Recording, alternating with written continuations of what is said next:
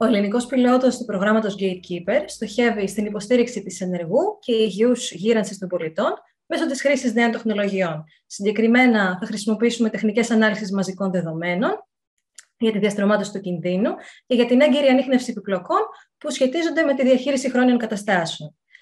Θα συμπεριλάβουμε στη μελέτη μέχρι το 2023 σε Αττική και Κεντρική Ελλάδα 1.000 εθελοντές συμμετέχοντες με παράγοντες κινδύνου για μεταβολικό σύνδρομο, με στόχο την πρόληψη εκεί, και επίσης 150 εθελοντές με διαβήτη τύπου 2 και συνοσυρότητες, με στόχο τον έγκαιρο εντοπισμό υπογλυκαιμίας.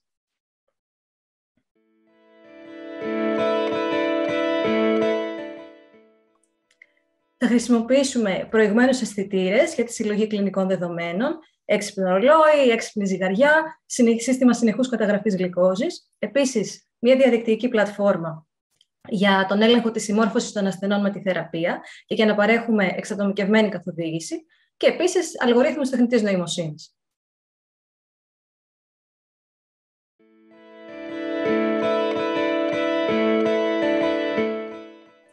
Ο αναμενόμενος αντίκτυπος του ελληνικού πιλότου στην πρώτη περίπτωση είναι η έγκαιρη ανίχνευση και παρέμβαση που σχετίζεται με τον τρόπο ζωής για χρόνιες παθήσεις που επηρεάζουν τον κίνδυνο εμφάνισης μεταβολικού συνδρόμου σε ενήλικες.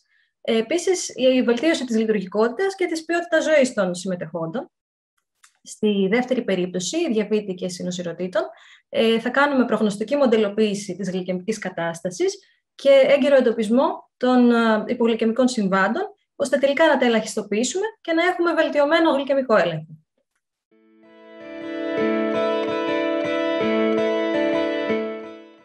Κλείνοντας, να προσκαλέσουμε τους ανθρώπους που θα ήθελαν να συμμετέχουν ως εθελοντές στο πρόγραμμα, να επικοινωνήσουν με το Χαροκόπιο Πανεπιστήμιο, θα δείτε τα email στην οθόνη σας, και επίσης με τις ψηφιακές πόλεις Κεντρικής Ελλάδας.